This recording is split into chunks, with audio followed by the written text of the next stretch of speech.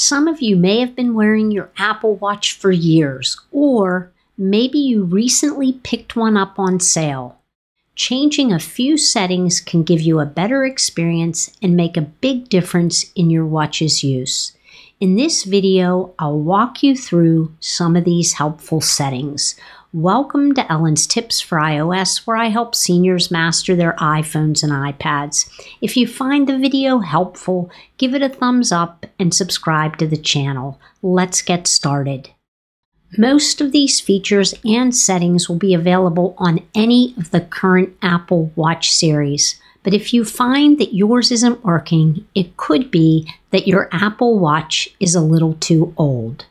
Widgets were introduced in watchOS 10, making it easier to see information without jumping between apps.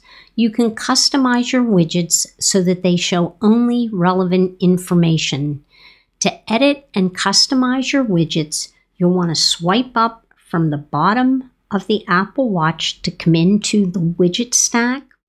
And now if you press and hold on the screen, you'll come into the edit mode, and at the top you'll see an empty widget with a plus sign. If I tap on that, I can add a new widget, and so I can scroll through to see which widgets I want to add. In this case, I'm just going to go ahead and tap on the calendar widget. I have three options to choose from. I'm going to go ahead and just tap on this, and once I do, you'll see that has been added to the widget stack.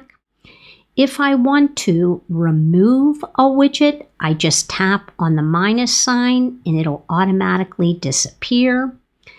If I want to pin a widget so that I always see that particular widget at the top of the stack, you're going to tap on the pinned icon on the right-hand side, and you'll see that it says pinned.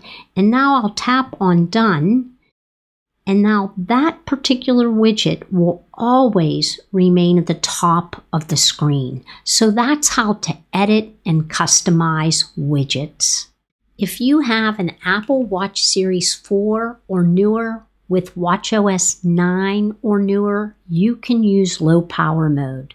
Low power mode preserves battery life by turning off the always-on display, limiting specific sensors, and disabling features like irregular heart rhythm notifications. To turn this on, you'll want to open the Settings app, and to do that, I'll push on the digital crown. You'll want to locate the Settings app, and I'll tap on that. Scroll and locate battery. You'll see that my watch has 55% left. If I scroll, you'll see low power mode. Go ahead and toggle that switch on, and it'll give you a little bit of a description of what happens when you do this. But this feature, if you're running low on battery life on your watch, turn this feature on. watchOS 7 allowed us to change our activity goals for standing and exercising. Previously, you could only change your move goal. Now, you can change exercise and standing to what fits your actual daily routine. To change these goals, you're going to tap on the Fitness app, scroll to the option that you want to change. So if I want to change my move goal, I can tap on the plus or minus sign there.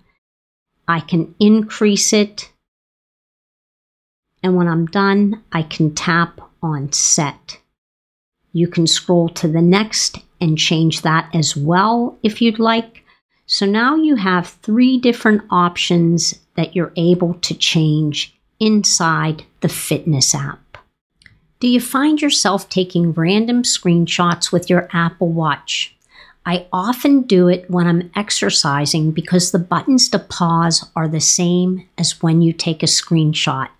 The screenshot is you press the digital crown and the side button at the same time. If you want to turn off the ability to take screenshots, it's easy to do. I'm going to push on the digital crown to come into the apps. I'm going to locate the Settings app. I'm going to tap on General. I'm going to scroll down until I see Screenshots, tap on that, and then I'm going to toggle off that switch to enable Screenshots. And now if you're exercising and you want to pause your exercise, you won't be taking random screenshots. If you find that your Apple Watch goes idle more quickly than you'd like, it could be while looking at the weather app for too long or using a timer. If you want to extend your Apple Watch's wake time, you'll want to again come into the Settings app. So I'll push the digital crown. I'll locate the Settings app. I'll scroll down until I see Display and Brightness. Now I'm going to scroll down to where it says Wake Duration, tap on that. And as you can see, I have mine set up for 70 seconds. The default, I believe, is 15. So if you want to keep your watch awake longer, check off that Wake for 70 seconds. If you want to stop apps from automatically installing because they clutter your Apple Grid and add way too many apps, what you should know is that the default is to install any Apple Watch app counterpart onto the watch. But if you want to stop that from happening, all we need to do is come back into the Settings app, locate Settings, tap on the App Store, and disable this automatic downloads. Once you've toggled that off, now you can choose when you want to install any app that you've downloaded. Reading texts and notifications on a small screen can be difficult. Just like on the iPhone, you can increase the font size on the Apple Watch to make it easier. So again, we need to come into the Settings app.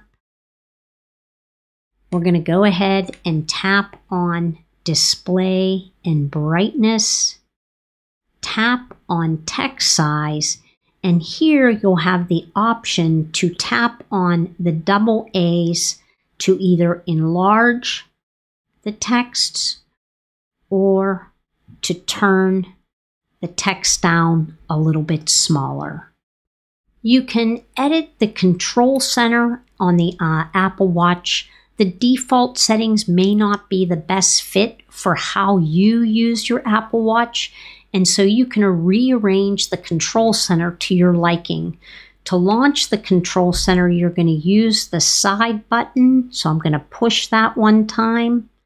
That brings us into the control center. I'll scroll down to the bottom and I'll tap on Edit, and here you'll see the apps that you have installed. So if you want to delete one, you can go ahead and just tap on the minus and that will remove it.